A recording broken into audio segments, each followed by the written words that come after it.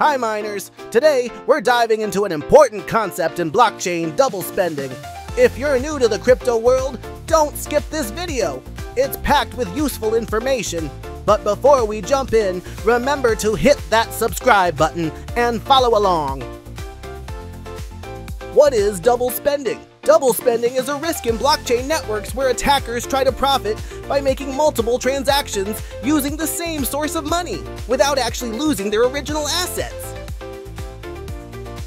Double spending typically occurs during the transaction validation period or when a new block is being created in the blockchain. Here's a simple example. Imagine an attacker, let's call them A, who acts as both the person making the transaction and a validating node. If A controls more than 51% of the network's computing power, they can manipulate the system to validate false transactions as if they were real.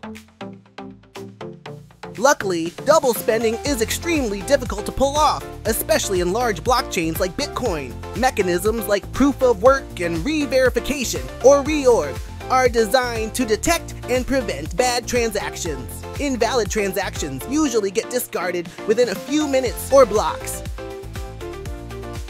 Now you know what double spending is and why it's so important. If you found this video helpful, make sure to like, share, and subscribe to explore more fascinating blockchain concepts. See you next time!